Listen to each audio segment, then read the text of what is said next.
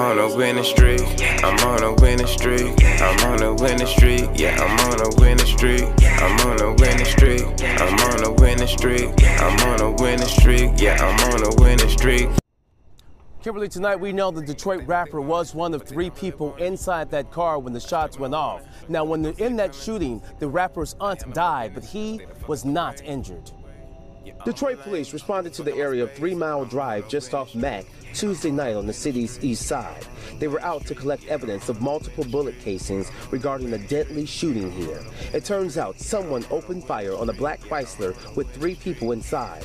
Among those inside the vehicle, Detroit rapper T Grizzley. T Grizzley rose to fame when he released his first single, First Day Out. He was nominated for an MTV and BET Awards for the single. The bands they took from us, Joy Road. Police don't know if the rapper was the intended target or not, but what's clear, his aunt, who worked as his manager, along with another young man, were all in the vehicle Tuesday night. That's when someone intentionally shot the vehicle, killing the 41-year-old manager. We don't know if anything was stolen or if this was an attempted robbery, but police say the rapper and friends were in the area to visit someone. The investigation shows when the man stepped out of their vehicle, the first of several shots filled the air. We don't know if the rapper was still inside the car when the shots went off or not. Now, T Grizzley's music video has more than 130 million views. Again, the rapper was not injured, but unfortunately, his aunt passed away. Over the phone, T Grizzley's family members tell us that the aunt leaves behind some children. They did not want to comment further. This is an open investigation tonight. Reporting live outside DPD headquarters, Jermont Terry, Local 4.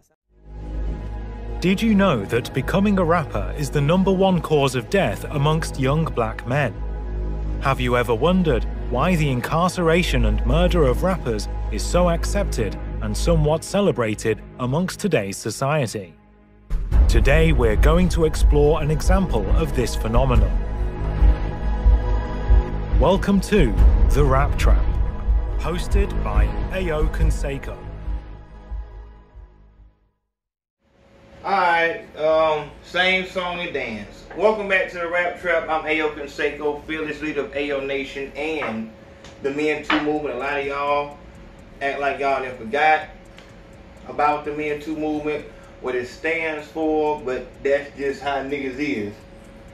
But just as soon as you or somebody close to you get in a situation, hey, you know, you'll bring it back up and shit like that.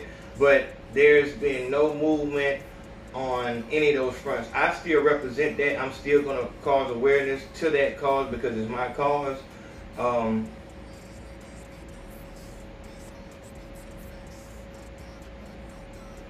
I have to watch my mouth because obviously it's people who donated, it's people who were really with the message, but who's going to be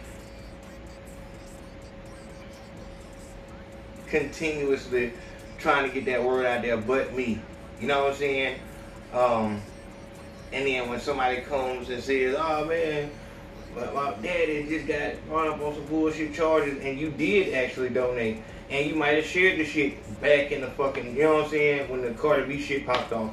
I'm about to do a video on the movie Hustlers and how that movie, I believe, is a biopic of Cardi B's life. Katy Perry just got hit with this shit. You know what I'm saying? It's still a lot of shit going on, but it is what it is, man. Niggas support what they want to support. You know what I'm saying? It is what it is, and this is, in hindsight, obviously, I don't know who I'm talking to no more. What is the Rap Trap? Let's start there. The Rap Trap is where you come into, you work as hard as you can to get inside of this rap arena.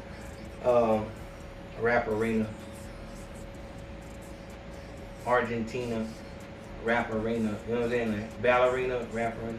But that's fine. I thought that was fun. But you work hard to get here, and then once you get here, you realize that this game is perpetuated on your pain. Usher made a song. Who was that song he made with when he said, "My life, your entertainment. You like it while I live in. I watch they follow. They watch they follow. It's all for your amusement. My life, your entertainment." It was that song. Go look that up. But that's exactly what it is. Once you come into this side of it, once you become successful, we no longer see you as a human being. Now you're just whatever generalization at that time we decide rappers are. If at that time we feel like rappers are, during the Kendrick Lamar to Pimp a Butterfly stage, rappers were seen one way. The Drake Too Far Gone, rappers were seen a certain way. The Temptation phase, you know what I'm saying, they were seen a certain way. All rappers are fucking, sentimental and shit like that. However we want to see rappers during that time, that's how we're going to see you. But we're never going to actually feel anything when you're going through your worst fucking moments. And the reason why we see it through that lens is because we've been indoctrinated through in this way to where the shit on the TV isn't real, but it's real as fuck. You know what I'm saying? It's not real, but if the news come on and shit like that, we believe whatever the fuck the news says. But it's not real. Obviously in this situation right here, T Grizzley, nigga was trying to kill T Grizzley, and so they shot his car up, and it happened to be his auntie in the car, which was his manager. I have so much to say about that on a street level, but first let's talk about the rap level. If you had anything in the street going on, if you had shit rocking in the street, if you had any street beef going on while you were still in the street trying to make it into this rap shit, if you make it into the rap shit and that shit is not resolved, or if you make it and that shit is resolved, niggas will pick that shit back up like, yeah, I was beefing with that nigga at one time, shit, nigga, he didn't want to whatever for real. He knew what the fuck it was, you know what I'm saying? We put that shit, on the back burner, but shit, you know what I'm saying? It wasn't on my part, you know what I'm saying? Them niggas, whatever. You know what I'm saying? And it's just like, because now you're their way in. You know what I'm saying? Of course, they have some niggas who want to rap and shit like that. So this is how the fuck they get on. Success in the rap arena only puts a jumbo target on your back. People not only don't see you as human anymore, but now they look at you as opposition.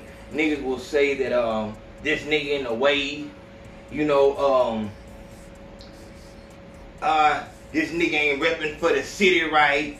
They'll have all these gripes with you because you became successful. And these will be the real people with these fucking gripes and these trying to make a real issue, trying their best to find a reason to murder you. They're trying to find a reason for y'all to start beefing. While the internet and the CIA agents on the internet, so you'll have a mixture of internet fans and then you'll have internet CIA agents, and they'll all mix and blend in the same. So they'll be saying, "Oh, we love you. Oh, why the fuck is this fuck nigga from Detroit trying to ride your wave and shit like that?" And you'll see a CIA agent will write that, but then the real fans will pick up like, "Yeah, why the fuck is he hating on you and shit like that?" And that's how they stir the shit up.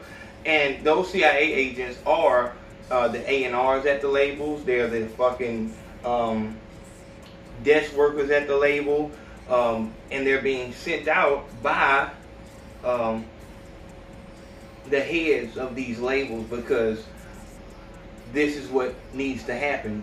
In order to stimulate an artist's career, you have to have some sense of danger there. You know what I'm saying? Your car needs to be shot up. You know what I'm saying? And this is where obviously you get the whole blood sacrifice shit from, because this is part of the rap trap. You know what I'm saying? It's not no spiritual, magical shit. It's just the way of a nigga in a poverty-stricken situation.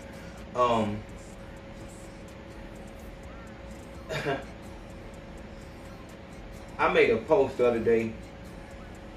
I said, a lot of you nothing ass bitches need to start supporting these independent artists in your city, because if they don't get on and do a fucking back to school drive for the kids, your fucking kids won't have no fucking uniforms.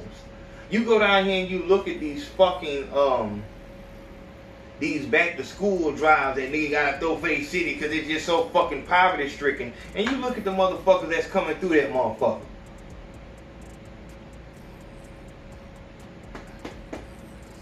Long episode, long show. But I say that to say, you getting on can only help your surroundings. It can only help it. Now you shine the light onto this little country ass town, this butt fuck middle of nowhere town. You can be somewhere in New York. The Buffalo niggas, Grizzley niggas. Niggas wasn't just getting on like that. They had to make that shit pop like that. Now niggas look at Buffalo. But of course, other rappers in Buffalo like, yeah, them niggas cool and shit, you know, but they not gonna, niggas in Buffalo, you gonna find niggas in Buffalo that, even though this helps the rappers in Buffalo, because but I don't gotta come behind them niggas. No, them niggas, they was always doing their own thing. We did our own thing, but we ain't on that type of shit, man. Y'all gonna find out later. It's like, my nigga, everyone has flaws. Everyone has flaws. If you wanna look at a person and say, that's a flaw, I don't like that shit, I don't like that shit, that ain't cool, the fuck are we doing? We some real niggas, man. No, we some real niggas. And niggas will find something fucked up about that shit. With the whole Meek Mill and OBH beef. When, behind the Drake shit. When, Meek Mill was talking about, ARL.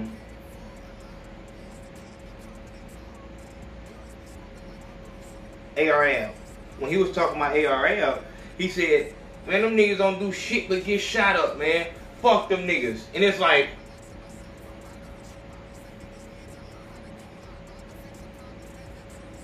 what?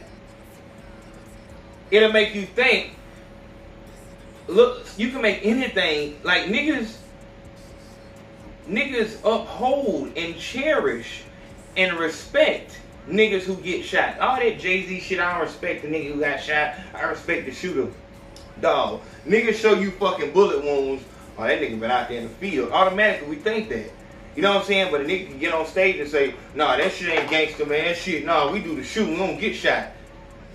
You can make anything look bad. You know what I'm saying? But it never fucking fails. It never fails.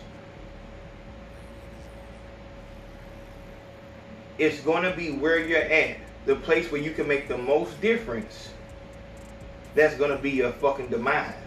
That place is going to destroy you. This is what happened here. And I've told y'all, I've spoken to the entourage of artists, saying that if you think that you're safe because you're not the artist, you're fucking insane. I've stood up here. If that wasn't too many videos, what video was that? Hold on. I said right here and said this shit. To all the people in the entourage, don't think that you didn't, know what I'm saying, you made it safely.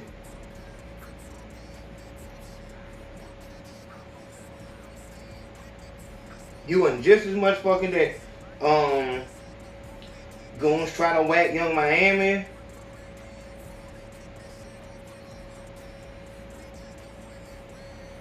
Kevin Gates, Fletcher. I guess that wasn't just, I must have put that shit on the Big Facts podcast. But it was an episode, but you know, with Young Miami, it's like, dog, whoever the fuck you're associated with, you can easily pay the price for them. And like Biden say, you'll be a fucking chapter in their book. That's where they turn their life around and go to church and shit like that. That's the big event in their life that made them, I gotta turn this shit around. But you had to die. Like, fuck what you had to do with your life. Yeah, nah, I was a sacrifice. With T Grizzley, let me speak on T Grizzley, man. Let me go and speak on T Grizzley. Alright, there's an artist name. I'm gonna go. How the fuck did that happen? Nigga, I'm closing this bitch up. How the fuck did that shit happen? But there's an artist out of Detroit named Sada Baby. Sada talked that gangster shit. He didn't had, you know, little beef with niggas. And niggas talking that young boy shit, all that bullshit. I'm gonna try to go in that direction later on, but that's bullshit. His reach ain't like that. He don't got no reach like that. But let me get on that later. He got with an artist named Sada Baby, which I don't really understand. I would think that he wouldn't fuck with them because T Grizzley music, the reason, what was this, My Moment, the reason why that shit spoke to me was he spoke about how nobody showed love when he was locked up and shit like that. And you have to respect that if you've ever been through that. If you've ever been locked up and you had niggas around you before you got locked up, and then you on the phone like, shit, if y'all gonna do the party, press 5. That was my shit. You know what I'm saying? But that's a whole nother situation. But you'll have, you know, niggas that you're around, and it'll take for you to get locked up for you to understand y'all wasn't cool like that. Whatever you thought it wasn't that. It wasn't that. It wasn't that deep. So then you can take it and internalize it, or you can take it and let everybody know this is why I don't fuck with niggas. It's just me. I have to respect that, because once you get to a stage in your life where you choose isolation, that shows progress, that shows evolution. Even though I'm sure him fucking with Sada Baby was a business move, I don't know how much of a business move that was, because I just don't see Sada Baby just signing to T Grizzley. It's obvious that Sada is older than T Grizzley. I just don't, you know, and Sada was heating up and shit like that. I don't know if he signed to him or he just starting to hang around him and shit like that. But I just didn't understand that motherfucking, and look at this shit, like that just happened. That he just started fucking with Sada Baby, and maybe they've been fucking with each other, but now they actually putting it out there for everybody to see. Yeah, nigga, it's us. Sada was over there with FMV DZ, you know what I'm saying? The nigga with the missing tooth and shit like that. He had his own, and Diego and them, he had his own little shit going on. For him to go and fuck with T Grizzley, to me it said something about Grizzley. I'm gonna be honest with you, dog. I'm gonna be for real with you. It said something about Grizzley to me. When Grizzley came out, dog, and then he told everybody, hey man, if I robbed you at Michigan State or whatever, like MSU, I guess, hey, you know, I'm gonna send it back to you. We got this shit now. It's all good. It's like, first off, that's a weird move. It's a move. Listen now, it's a move that as street niggas you kind of want to do, because everybody that you hit, you ain't really just want to hit. You was just in the street, so it's like, I had to get you, bro. I had to do it. You know what I'm saying? You gonna do a lot of shit in the street that you regret, and a lot of us don't even get to live to regret the shit, because we have to immediately instant karma shit. But when he did that move right there, it said like he's trying to clear his debt in the street. He's trying to clear his face. He don't want nobody trying to run up on him, because what he was realizing is, I got money, but I'm having to. When you come into this rap shit, from being a street nigga, and you come into this rap shit, it is a fucking total 180. It's a total 180. The things that you would hide from if you're a real street nigga, with open cases and really out here, the things that you would hide from, now you have to run to. You have to be this, you know what I'm saying, and be in these, and as a real street nigga, you would stay in your zone, stay in your, this, I don't need to leave. This is what my lick said, this, you know what I'm saying, this home. You know what I'm saying, this is what this is. And that's why I'm trying to tell all you niggas, you already under investigation. They just let you sell though to build their case. You're not gonna leave. This is your area. If you go out of bounds, you're going to get some, you out of there. You're not going in, you know what I'm saying, moving around like that. Now that's what you have to do. You have to get comfortable being uncomfortable, meaning sleeping in hotel rooms, always on the move and shit like that. So you don't feel safe no more. If you were still right here on, you know, on the block, man, fuck all them niggas, man. Come get it, man. Get it in blood, man. Because you know that you done mastered your surroundings. Your head is on a constant swivel. You've mastered this 4-corner radius. You've mastered this. Ain't no sneaking up on me from here. You know what I'm saying? I know how to do this. I have this shit peeped the fuck out. But when you have to move around in order for your career to keep going up, it's like, man, let me goddamn go ahead and give everybody this shit back, man, so we ain't got no more beef. You know, but it don't work like that. Like, what you took from me was more, I don't know, some niggas would drop it. But for a real solid nigga that you might have took, you can't pay me back what you took from me. I know what I'm saying? Like, it's lit now. It's lit. There's nothing we can do about it. You know what I'm saying? Like, you tried me. I have to get back what you took from me. You know what I'm saying? Like, you really, you put me in a situation where now I have to go and explain to niggas how what I'm going to get of you is going to be so much worse. There is no nigga breathing that got me. You know what I'm saying? They're not breathing no more. That's something to say, like, because everybody done been got before. What did you do afterwards? What did you do afterwards? The rapper? Oh man, no, bro. He paid you back, bro. Couldn't have been me, bro. Swear to God. And you gotta think about the niggas. So but the whole thing with him was he supposedly had been robbing white boys and shit like that. So maybe it's a different, you know, situation. He had that one white boy come out talking about a 50 cal and it don't gotta hit you. All you gotta do is pass by your head and all that bullshit, whatever. But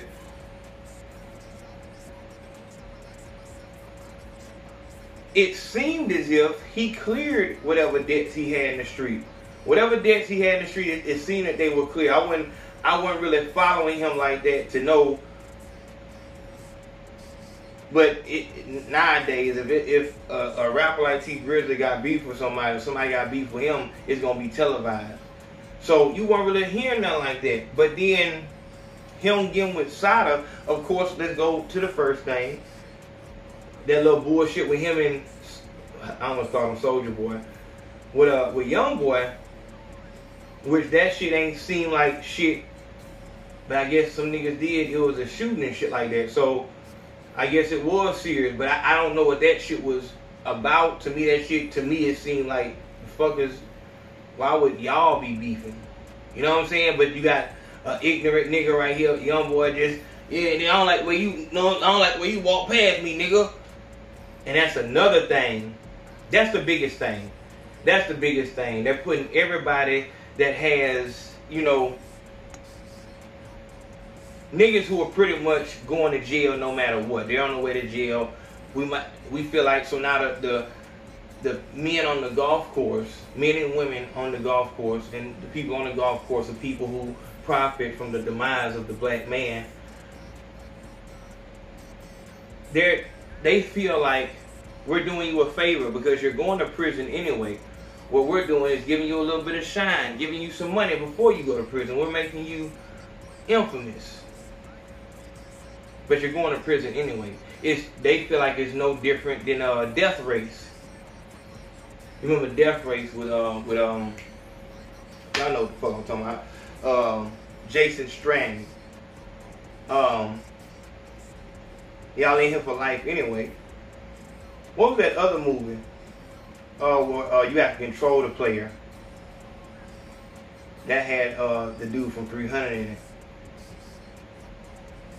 But you're prisoners anyway. Like, so whatever we give y'all, and y'all finna, like, you're gonna die in prison, so we're gonna give you a chance to get out. If you can make it through this fucking death race, I think I made this likening before. If you can make it through this fucking death race, then you get your freedom. So that's what they're giving them. If you can make it through these perils that we're going to throw in front of you, you can keep your money. But 9 times out of 10, you're either going to die and go to prison or end up broke. Proven fact. You're going to acquire so many fucking children.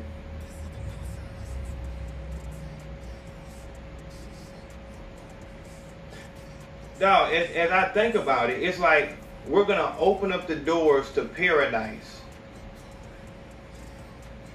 and let a whole bunch of high school dropouts, just deranged motherfuckers in here, and give them weapons, more weapons than they can handle, and just tell them to dodge you gotta dodge the gladiators, and you gotta dodge the animals, and the gladiators be the other rappers, and the animals will be the fucking police officers. You know what I'm saying? And then deal with the trauma that it gives you mentally. So now, if the gladiators don't kill you and the fucking animals don't kill you, you'll kill your fucking self because you just can't deal with all this fucking carnage. It's too much stimulation for your mind. It's too much. You're dealing with I can't even call them artists. You're dealing with rappers who the reason why they freestyle is because that's all they know how to do. If you ask them to write out their lyrics, they wouldn't be able to do it. They would not be able to do the shit. And that's the ideal player. Not rapper, player. At the end of the fucking day, this shit is about Puma, Nike, Bentley. Just like we're just using these players as human billboards. That's it. As my OG DJ said, the brand just sits back. Hey, throw some Puma shoes on him. Throw some Reeboks on him. Throw some Felines on him. Just sit back. Hey, you want to promote Brandy? You want to promote, I said Brandy. You want to promote Hennessy? You want to promote fucking, you know what I'm saying, Champion? There you go.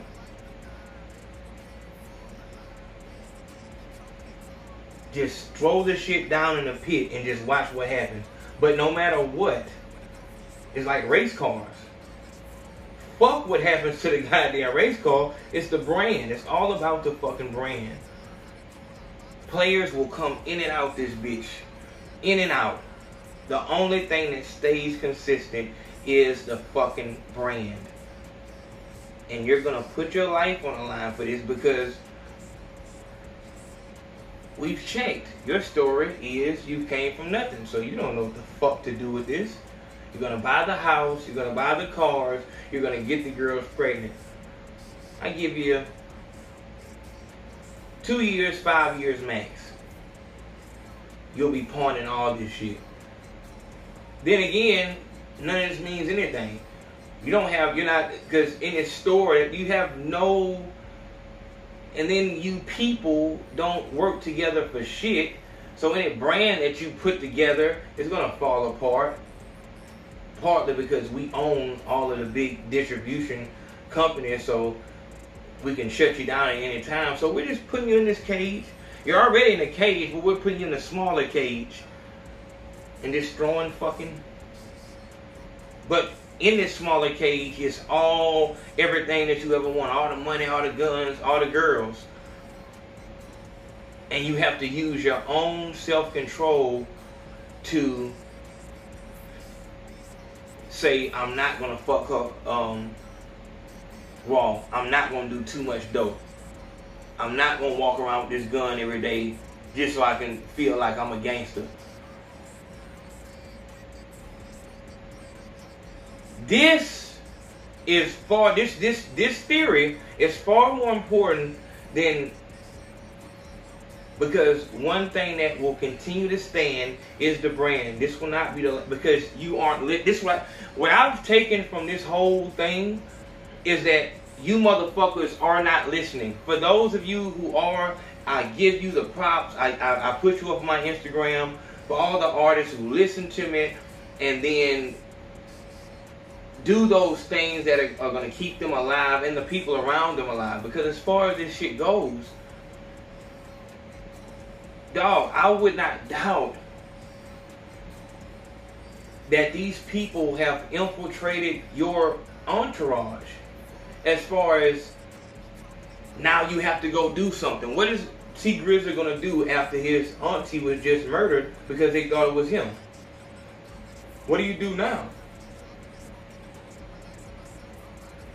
His auntie was his manager.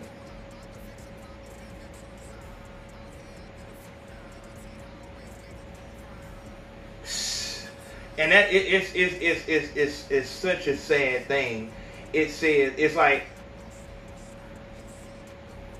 at the end of the day, if you know that in our hometown, niggas don't allow niggas to have shit for long.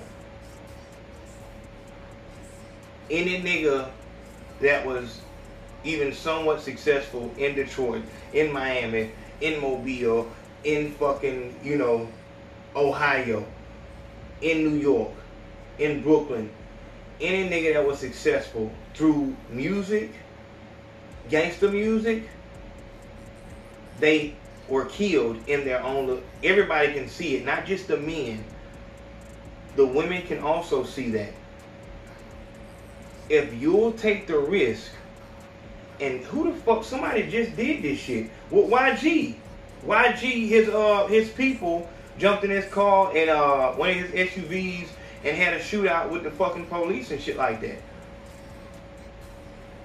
This shit goes far wider than just the artist, as you can see with 6ix9ine. This shit decimates. This is not a bullet. This is a bomb. There's going to be shrapnel. There's going to be the blast. People are going to get hurt if you're putting out a message. Whatever your message is, you will live and become that message. If it's gangster, murder, kill, you better get somewhere with that. Like, you need to, nigga, sell the fuck out, go to fucking Calabasas. Sell the fuck out, go to Calabasas, somewhere, go to goddamn, you know, Point Clear, and get the fuck. You can't talk that gangster shit and be in a gangster area. That makes it too hard to see who the fuck did what. We won't know what happened then, because nigga, it's every time you go outside, and this is, have we not seen this enough? Because it's on you to know what the fuck is going on around, like, you know where the fuck you come from. And that's why I salute niggas like Psych G. Niggas who come from, you know, up north and shit like that, but will come down south and will work their music and shit like that. I think that, and then have good fucking music. Like, if you feel like this is why I can fuck with this type of person, if you know that your music is that shit and it's gonna do something and you really believe in yourself and you truly confident, dog, go ahead and get the fuck. I think Psych G went from like DC to Virginia or some shit like that. Like, and just fuck it. And it takes a lot of mental maturity to know, like, this shit ain't gonna work the fuck out. You know what I'm saying? I asked Psych, I said, like what you gonna do in your video, like when you want a whole bunch of niggas in the background? Because when you do leave your city and come to another city and shit like that, now you kind of leave your videos open. Now you don't got that many niggas behind you and shit like that. But like I say though, if you can let your fucking music speak. Let your fucking music speak. You know what I'm saying? But as far as just, I'm that nigga, bro. I don't give a fuck by that and shit, my nigga. Fuck you think this is, nigga. I'm staying right here, nigga. I'm a real nigga, bro. I ain't going no fucking way, bro. Ain't no nigga gonna run me off, my nigga. If I got $1 million, I ain't got no motherfucking money. I'm gonna stay right the fuck here, nigga. I wish a fuck nigga would try me. Them niggas know what the fuck it is, nigga. I'm gonna stay right here. Whatever happened, happened. How the fuck can we feel sorry? Have we not seen this enough? That every rapper is in danger of being murdered. Everyone that is on that artist team is liable to get fucking murdered in the street. And we're liable not to find who the killer is. Because it's a known fact that a nigga will find 1,000,001 reasons to kill you. No matter what the fuck you trying to do. As long as you're successful, a nigga will find 1,000,001 reasons to kill you. And the people who have reasons why they shouldn't, their voices won't even be heard. The person that could save your life, that could have saved, that could have told the nigga, man, no, we ain't doing that. We need to make sure that's him in that car. Let the motherfucker go to the gas station. Man, fuck that, nigga. Fuck kind of shit. And it goes right back to that car. Like, fuck that shit, Sharif. That's real fucking life. But here's my thing. As long as we're going to play with it and you niggas just feel like, fuck that shit. Fuck, like, nigga, fuck that shit, nigga. Ain't nobody gonna fuck with us, nigga. We stick the fuck up, nigga. We sticked up, nigga. Ain't nobody know I want that fucking problem with us, nigga. We get to any nigga, bro. Hit mama, anybody, bro. We'll take kids out and everything, nigga. And what's so crazy about that is, when somebody's child get hit, oh, why the fuck they are? A child was murdered last night on 8th Street and 3rd. And it's like, and that's when the fuck you get testified on by your getaway driver. It's like, what the fuck? Like, can we not see that we're on both sides of this fucking gun? Can we not see we're on both sides of this gun? But yet, here we go. AYO say, let's do a 30-day crime fast.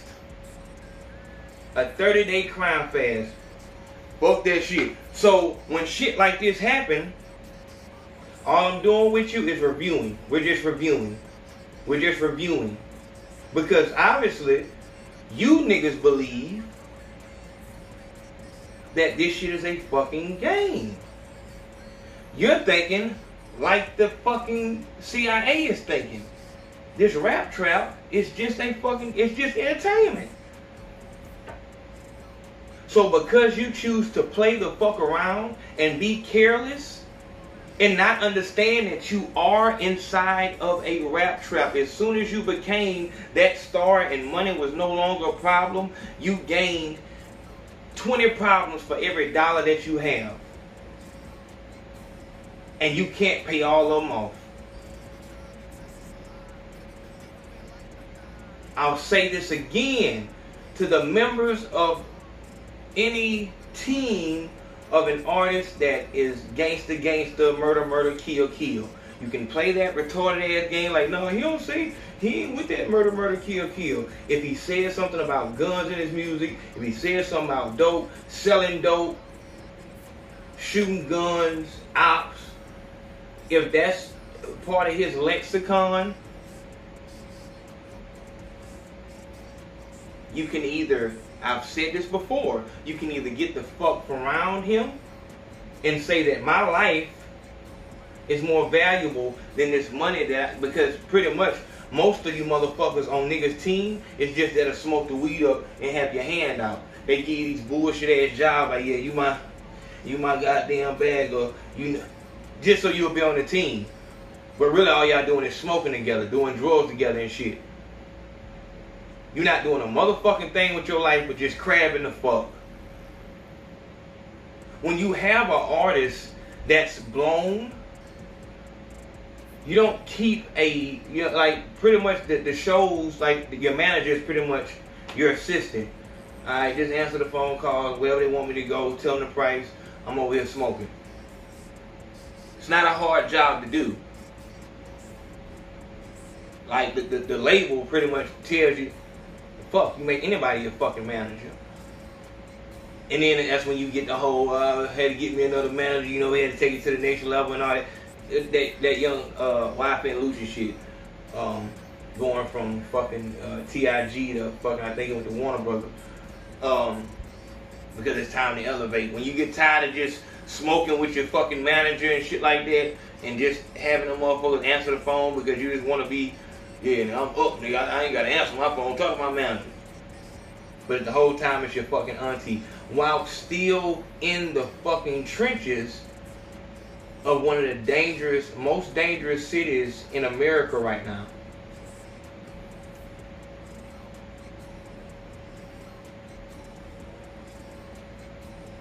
Everybody cars getting shot up right now. Everybody, at the very least, you can bulletproof your shit. If you're a rapper and your shit is not bulletproof in 2019, you asking for whatever happened. Whatever happens, you're asking for it. You have enemies. If you still in your city, if you still reside in the city that you came from, that you swear to God it is so gangsta, I come from a nigga, kill your mama and your daughter, and they don't give a fuck. Smile in your face at the motherfucking funeral. I just made that up too.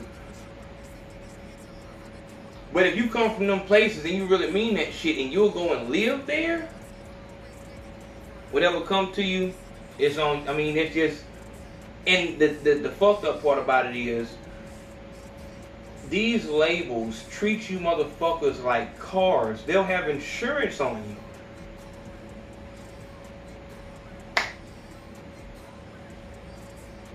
At this point in time, once again, I ask the rappers and the streets if we can go on a 30-day crime fast. For 30 days, no crime, so that we can turn around the stereotype and stigma that is upon us black men. Even though we know what the domestic terrorists look like in 2019. But that doesn't change a fucking thing. That don't change shit. Because you'll have somebody in Philadelphia and that shit'll look crazy. Then you'll see. So it's just, I'm proposing a 30-day crime fast. Maybe one of you big artists can pick it up and pass the message around. But if not, and it ain't no problem, don't expect for anybody to feel sorry for you when your family gets did the dirt. T. Grizzley was not promoting the 30-day crime fast. Niggas is too gangster. Fuck that shit, nigga. We stick the fuck up, nigga. Sticks don't stop bullets. And don't shit stop karma.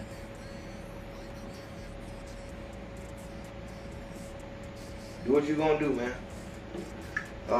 It's been a rap trap. Make sure you go to the Patreon. Make sure you show love to the Patreon.